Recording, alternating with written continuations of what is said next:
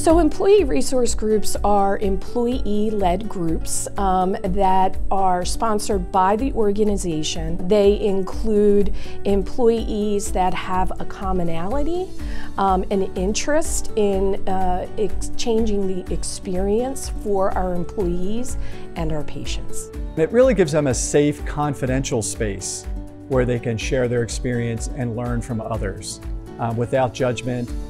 We, even at our ERG for substance use disorder, we have what we call the Vegas rule, that what's discussed in our meeting stays in that meeting. It's not shared outside of it.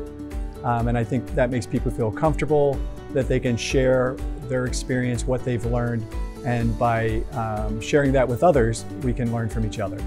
It gives a space, an opportunity to learn more about that different topic of that ERG. There's a ton of education, which is really valuable. So even if you identify as that ERG, title, or you're wanting to learn more or figure out how you can be a support, whether it's for the LGBTQ ERG or one of the other ERGs, it's just a really great space to learn more about also what our healthcare system is doing for each kind of ERG topic.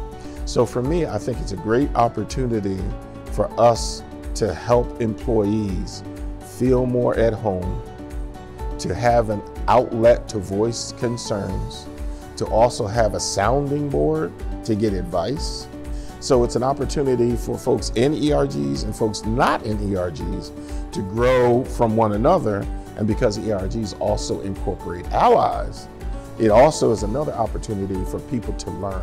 It really is a great way to get involved in the culture in the organization, to learn more about the organization, to establish companionship, relationships, and really getting that advice